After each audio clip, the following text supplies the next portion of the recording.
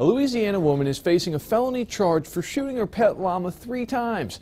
Madeline Bourgeois says she was working in her pasture when her pet llama named Earl attacked her. She told KLFY that she was able to escape, went to her home, got a gun, and shot Earl.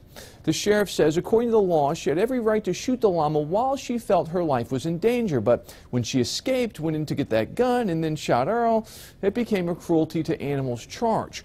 Earl has been handed over to animal control for treatment. Matt Yurus for CBS Local News.